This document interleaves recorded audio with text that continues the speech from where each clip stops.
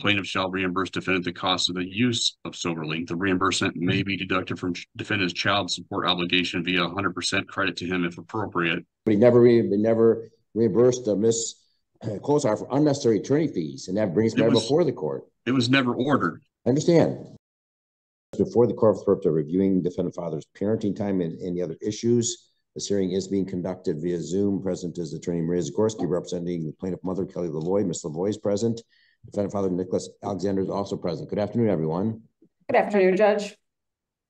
The parties have conferred with Ms. Patrick from the front of the court this afternoon, who has provided the court with the following recommendation. Defendant father will use Soberlink and all of his scheduled parenting time or whenever the children are in his care until the review date set by the court, which is October 15th at 8:30. Parenting time apparently will remain as ordered by this court back in April of 2024. Father has every Tuesday and Wednesday overnight and alternating weekends at 10:30 on Saturdays till Monday morning. That parenting time will continue, Ms. Zagorski, is that correct? Yes, his Saturdays start at 12:30 though. Okay. Further, that with respect to child support, that commencing February 1st, 2024, defendant father Nicholas Alexander will pay child support in the amount of $681 for the two minor children of the parties. Based upon 156 overnights to dad, 209 overnights to mom. Uninsured medical expenses shall be divided as follows: 49% paid by the plaintiff mother, 52% paid by the defendant father. Extracurricular activities shall be shared by the parties as follows: plaintiff mother paying 49%, defendant father paying 51%. That is the recommendation. And again, review October 15th at 8:30. Ms. Gorski, is this recommendation agree with your client? It is, Your Honor. Has Mr. Alexander paid the $1,300 previously ordered? He did. All right, thank you. Mr. Alexander, do you understand the recommendation this afternoon? Yes, Your Honor, and I do not agree with it. Okay, what do you not agree with? Well, first, the Soberlink, I agreed originally that I would do it on the days that I clarified with Ms. Zagorski at the times that were laid forth, and I've done that. And I agreed to do that until today's hearing. I'm asking that be reviewed and be good. I've had 0 positive tests in that time. It was discussed in the beginning that you know, at this time, at this hearing, we would go over those findings and at that point determine whether the temporary order, I guess, was going to continue or not. So I'm asking that we do that.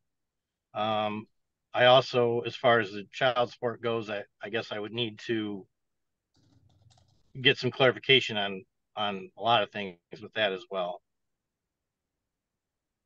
Okay, I'm not sure if I can answer your question regarding child support. It's all based upon your respective incomes. Did you review your income with Ms. Patrick? I did not know. Because when I tried to speak to Mr. Alexander, he was very rude, told me to stop talking, and he wanted to speak to the court. So I ran the guidelines, Your Honor, and I can give the court how I did it. I put mom in at 61,000. I put dad in at 74,000. Mom has, she provides daycare for the youngest child. We put that in at $185 a month, or excuse me, $224 a month. She pays the health care premium. She carries the minor children on insurance at $185. That is how the child support was calculated, Your Honor. Okay. Is that a correct statement of your income, Mr. Alexander? 74,000? That's pretty close. But as far as the other two go, the child care and that, I guess I don't understand why I would be responsible for child care on her parenting time. Would you like me to answer that, Your Honor? Please, Ms. Patrick. Per the Michigan child support guidelines, because mom is working and we included her wage in the calculation, she's entitled to child care just as you would be entitled to child care if you had it. Because we're using the income while working, we have to give credit for child care. Okay, so then therefore, if I have child care during my time, that would be calculated as well? That's correct. By a state Okay. licensed daycare center that you're paying. We do not use family members. Okay. Does that answer your question about child support? Not really, Your Honor. So what I'm asking, Your Honor, is two things. One, as far as the issue with Soberlink that we went over back in April, again, we discussed that that would continue until today's hearing on the times and days that were laid forth, and I clarified multiple times with Ms. Saborski, and I've done that, and I've done it on every single time I've been asked or ordered to do so. So I'm asking that be reviewed and can be clarified and ended today. There's also, the amount of $685 that I've paid for that. Well, I was told that, as long as there were no positive results, that I would be reimbursed. So I'm asking that we review that.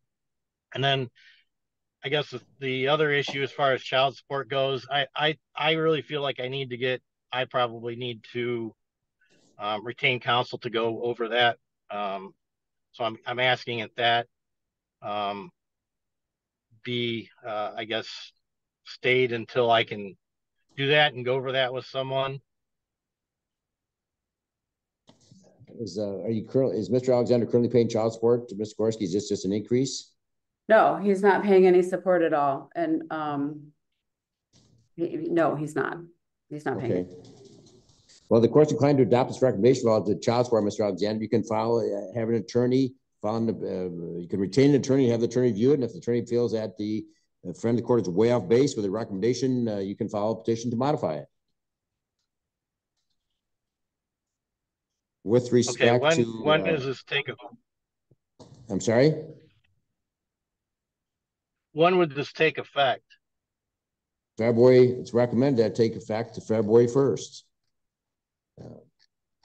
So again, I'm essentially not paying any support right now. The court wants you to pay some support right now. This goes back to February, obviously when mother requested petition the court for child support. My proof of service is January 11th, Your Honor. Okay, so it's appropriate to go back to February 1st. The court's will adopt this recommendation.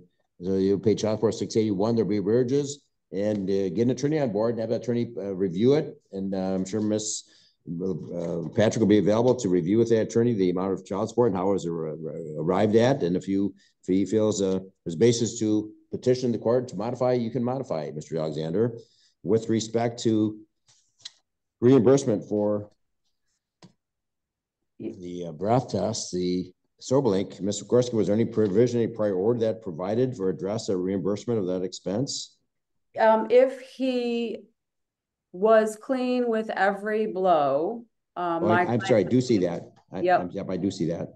But if I may address that, Your Honor, the order was entered on April 1st. Mr. Alexander was supposed to provide 4 months worth, and this review was set based on 4 months from April 1st.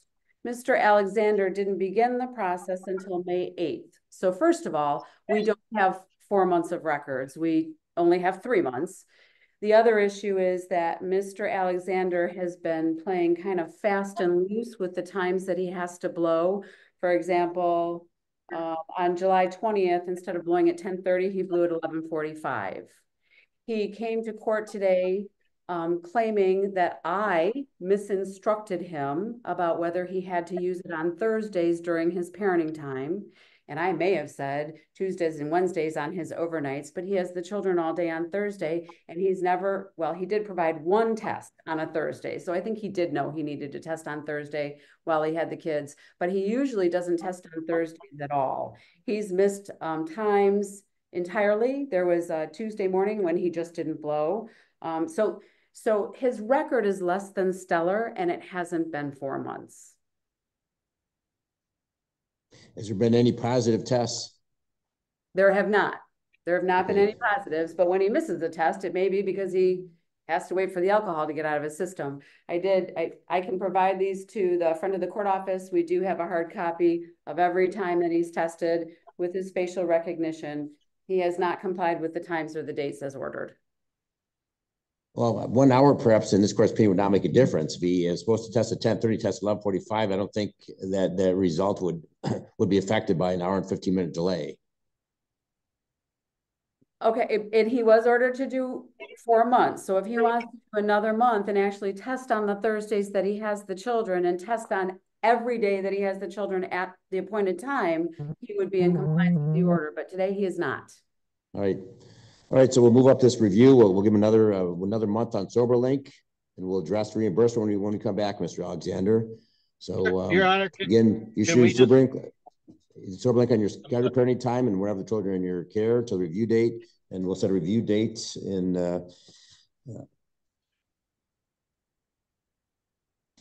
maybe 1st of September.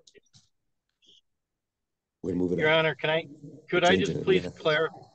One more month of Soberlink. Go ahead, Mr. Alexander. I just wanted to, 1 more month. Okay, I just want to clarify what we consider parenting time, because I tried to do this in the beginning, and I was told Tuesdays and Wednesdays, and I've tested it all during those times, Tuesdays and Wednesdays, and Saturday starting at 2:30, and then all day Sunday during those times. So I just need to clear if I'm not doing it right. I was trying to do it right, and I was trying to do it on the days and times. Now I can't do it exactly on those times, as you said, Your Honor, an hour.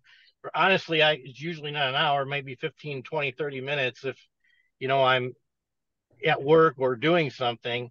I'm trying to do what I'm supposed to do, and I tried to clarify this to begin with so that there was no hiccups and there was no problems, and now here we are, and there's hiccups. So okay. I want to clarify exactly when I'm supposed to be doing this. I think it's primarily whenever you have parenting time, whenever the children are with you. So the order says on your parenting time days, 6:30 a.m., 10:30 a.m., 2:30 p.m., 6:30 p.m., 10:30 p.m. No reason to be an hour late, Mr. Alexander. You go into, if you're at work, you go into another office, you go into the restroom and then test. You can do that in your privacy. There's no reason why you should be doing an hour late. So I'm not sure where the confusion lies. These are your parenting times are every Tuesday and Wednesday overnight, and alternate weekends, Saturdays at 12:30 to Monday morning. Ms. Gorsuch, you got to clarify your understanding of when he's supposed to. No, Judge. I think the confusion came from me saying Tuesdays and Wednesdays because he has those overnights, and he took advantage of me not saying specifically Thursday, despite the fact that he has the children all day Thursday. Mr. Alexander likes to look for any loophole and take advantage of it, and that's what he did. Your order is very clear, and I don't represent him, work for him, or advocate for him. If he had any questions, he should have been asking the friend of the court or consulting with counsel, and I find it offensive that he shows up today and blames me for his lack of compliance. What are Mr. Alexander's, what's his parenting time on Thursdays? He has the children until my client gets off work Thursday evenings and picks them up. And he has never blown on a Thursday or a Monday, except for once. And he's never blown on a Monday morning, and he has the children on Monday mornings. So that's what I was saying about playing. He's playing it fast and loose, Judge. Your Honor, I'm not trying to play any game. I'm just trying to clarify. I was not trying to play any games. Let's spell out every day and time. Okay. Okay. Saturday.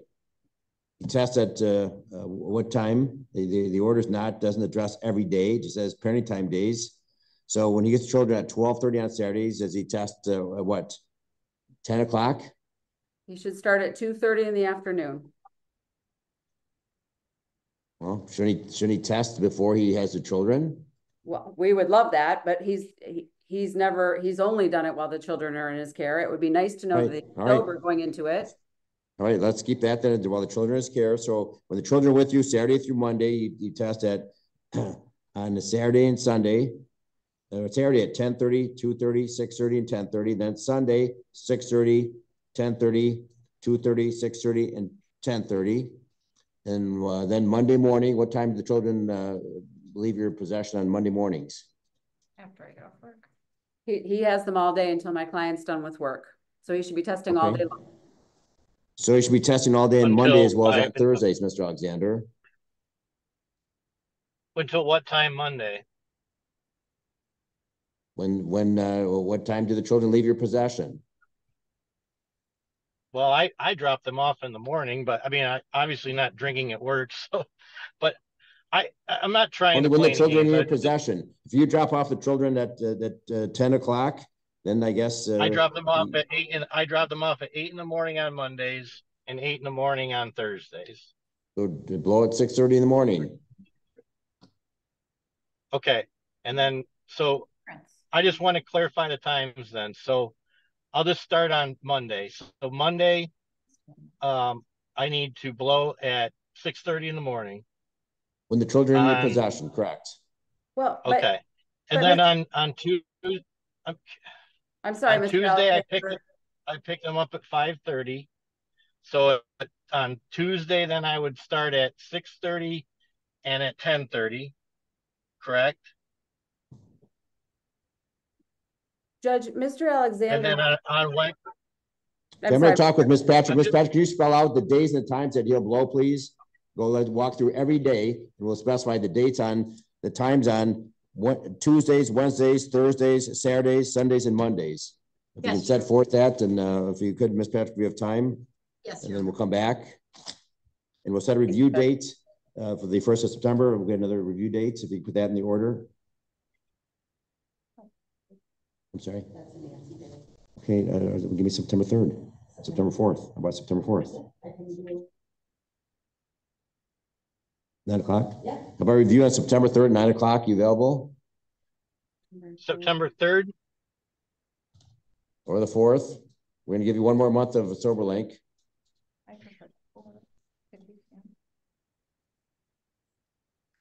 sorry, Your Honor, you're asking me. Ms. Zagorski, are you available on the 3rd or 4th of September? I can make myself available, yes, Judge. Okay. So, what did you say? We can do 9/3 at 9 o'clock.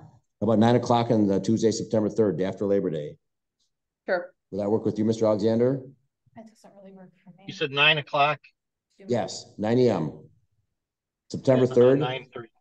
Yes. The Tuesday morning? I'm sorry. Yes, that, that doesn't work for my client. She has to do payroll at work. Can we do the 4th instead? Okay. Okay, we'll go to the 10th.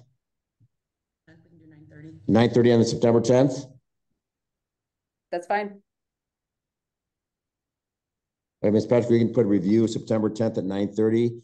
If you can meet with Ms. Sikorsky, Mr. Alexander, specify each day that the intent of the court is that Mr. Alexander submit to the Soberlink during his parenting time. Yes, Your Honor. And the order, the last order that was entered does not specify Thursdays and Mondays, but obviously he's got the children with him sometime on Thursdays and Mondays.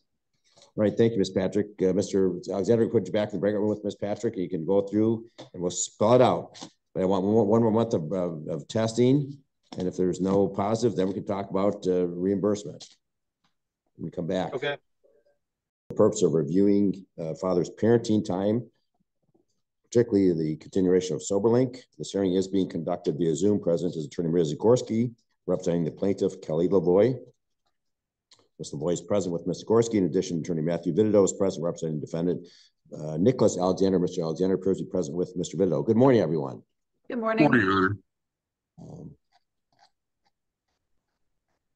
Court has received the fine recommendation from Mr. Pratt. I thought she was on vacation this week. Okay. The recommendation of Mr. Pratt is that the father may discontinue the use of Soberlink. However, the prohibition about alcohol consumption immediately preceding or during parenting time shall continue. There should be no alcohol consumption by either party before or during parenting time. Neither party shall transport the children after alcohol consumption. The parties shall split the cost of Soberlink device, the mother's portion being $446, which shall be credited toward child support arrearages. That is a recommendation. Ms. Sikorsky, is this recommendation good with your client this morning? It is. Thank you, Judge. Mr. Vitito, is this recommendation good with your client this morning? It is not, Your Honor. Specifically, my client would object to the portion related to the reimbursement of the expenses. He believes that it should be 100% reimbursement and not the 1/2. And the basis for that is the April 18th order regarding those tests, which states, and I quote, "For a period of 4 months, defendant shall use Soberlink on his parenting time days and shall be tested for alcohol use at 6:30 a.m., 10:30 a.m., 2:30 p.m., 6:30 p.m., and 10:30 p.m. The cost of Soberlink initially shall be paid by defendant. If any results reflect alcohol use, defendant shall be solely responsible for costs associated with the use of Soberlink. If the results reflect no alcohol use, plaintiff shall reimburse defendant the cost of the use of Soberlink. The reimbursement may be deducted from defendant's child support obligation via 100% credit to him if appropriate. The determination of which shall be made at the review hearing as set forth below." And this I'm sorry, what's this order, Mr. Vito? You're reading really quick, and I'm trying to find the court order. What's the date of the order? It was April 18th of this year. And it's page 2. Okay. And it's the second full paragraph on page 2, Your Honor.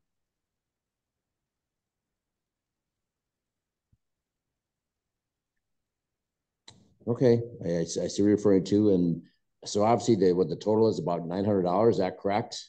And is this 446 is 1/2? Yeah, it's 892, Your Honor. Yes, that's the full amount. Okay. All right, Mr. Gorski, your response to that? The language does seem to suggest that if the results reflect no alcohol use, plaintiff shall reimburse the defendant for the cost of the Soberlink. Yes, Judge. And you'll recall that the court adjourned this for 4 months, and we were back before Your Honor on August 6th. And at that time, it was determined that Mr. Alexander had only tested for 3 months instead of 4 because he put it off for a month. And then when we looked at the results, despite the order that you just reviewed being very clear, Mr. Alexander couldn't figure out what 6:30, 10:30, 2:30, 6:30, and 10:30 meant on his parenting time. And in fact, he was testing late, and he was missing all of his Tuesday morning tests. No, I'm sorry. He was missing every Thursday morning test except for one. He knew he was supposed to test on Thursday because he tested once. He just didn't do it every Thursday. And he was missing some Tuesday mornings. And so we had to go back in with Ms. Patrick, and we had to enter an order that set forth. It was a ridiculous order that apparently Mr. Alexander required because he didn't understand the order of April 18th. In great detail, Ms. Patrick had to set forth on every single day what time he had to test. My client incurred unnecessary attorney fees because of his noncompliance, and my client is here again today because of his noncompliance. We had to extend it another month, and we don't really know whether he was compliant for those first 3 months because he was missing tests all the time. And so I think it's appropriate and fair that they share the cost because he's not 100% compliant. I'll give you, after your warning last time that he be on time and within 5 minutes, for the last month he has been, but the first 3 months he wasn't. And I could arguably assert that my client should only be responsible for the last month, but in the spirit of compromise, she agreed to split the cost. Your Honor, I'd like to respond. Please, Mr. Vito. Your Honor, the confusion with my client's lack of testing arose based on my understanding is that when the order came down, he had contacted Ms. Zagorski to clarify what days he was supposed to test on. And I don't know whether or not she was reading from the order, and I'm certainly not trying to blame her for that, but there was some miscommunication about what those days were. And I think she rightly notes that he had an obligation to review the order and follow the order and not what counsel warranted, but he was also without counsel at that time. And he saw her as an authority. And so he had contacted her to get the Soberlink contact information. They had some email exchanges, I believe, where she had said that she believed that Jeff Finley was the person at probation who was the person that sets that up, and she was going to give him a few days to, get back with her or whatever. And so that few days stretched out to be approximately a month. But my client, once he had that information, immediately went and set that up. And there was a point where the Soberlink device was not working correctly, and he drove all the way out to Warren to have the device swapped out because he didn't want any further delays. So I think that he's made a good faith effort to comply. There was some miscommunication about what those dates should have been. Counsel's right that he should have followed the order. However, I think because he mistakenly saw her as, she is an authority figure, but she's not his attorney. But he saw her as this authority figure that could give him that clarified information. He wanted to make sure that he was blowing correctly and timely. It just, he was trying to do it in good faith. And so we're here again in good faith, showing that he hasn't had any positive results. And the language of the order says that if there are positive results, he's responsible. If there's not positive results, then she's responsible for it. And he's not asking her to take it out of pocket. It's just a credit to the arrears that are already on the record. Briefly, Judge, a missed test is a positive test in the world of Soberlink. And to say it's just a credit, Mr. Alexander owes my client over $5,000 in child support. He hasn't paid a dime yet. And so to say it's just a credit, it's not real money, isn't accurate. And that's all I have to say. Thank you. And again, Mr. Gorski, I don't know if you've asked for attorney fees in the past. Obviously, this whole incident over the last 4 months would not be necessary, but for Mr. Alexander thinking he can ignore an order of this court. The court recalls very specifically, I know he did reimburse the cost of the private investigator, and he, notwithstanding his agreement with Judge Reimburse with alcohol consumption, he ignored that court order and actually was found to be consuming alcohol when the children were present with him, and he transported the children after having consumed some beers. I don't know if you asked for attorney fees throughout this. I mean, if in fact the court wants to, Mr. Alexander wants the court to follow the strict language of this order, we can address that $446 in attorney fees. I mean, Mr. Vito, it's not unreasonable. Your Honor, he reimbursed the amount of the private investigator as the court ordered promptly. Right, no question. I say that, but he never reimbursed Ms. Kozar for unnecessary attorney fees, and that brings matter before the court. It was never ordered. I understand, but there was order that he not consume alcohol, and he violated that prohibition that is judgment of divorce. I'm just saying, I understand that, Your Honor, but now we've had 3 hearings now to address this issue. Ms. Kozar's unnecessary incurred fees. I'm just asking if Mr. Gorski, I don't know if you ever asked for attorney fees throughout this proceeding. Judge, I didn't in my initial motion, apart from saying all additional relief in accordance with the children's best interest. Mr. Alexander wasn't paying child support. You're right. My client has been paying me to come to court repeatedly because of his violation of a consent order. And so again, I would say that the splitting the cost of the Soberlink is more than reasonable. He didn't hire an attorney. He didn't follow your order more than once. And we're here today because of his conduct. Right. Mr. Vito, anything further? I'm just asking the court to order what was, to follow the order as it was written. He didn't have any positive results. All of his results were negative, and that is what would be fair. Of course, this is a court of equity, and the court determines what's fair. Clearly, the black, clear language of this order does say that the plaintiff would pay 100% of it. But again, we wouldn't be here, and I think this is what, the third or fourth hearing regarding this issue. Ms. Gorski, prior to your involvement, Mr. Vito, Mr. Alexander has been before the court a number of times. If I recall, until he was confronted with documentation from a private investigator, I mean, he was going to ignore this court's order. So the court believes that the adoption of this recommendation is appropriate and reasonable, given the fact that Ms. Kozar has incurred significant more than $400 to $500 in attorney fees and haven't bring this matter to the court's attention.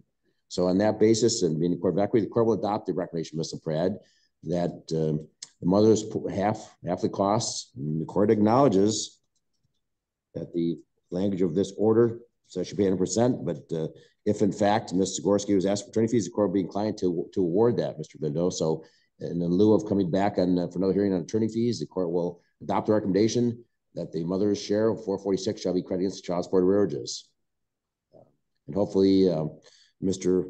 Alexander will comply strictly with this order in the future. All right, with that, the court will adopt the recommendation. Now conclude this hearing. Everyone can zoom out. Have a good rest of the day. Thank you. Welcome. Thank you, Your Honor.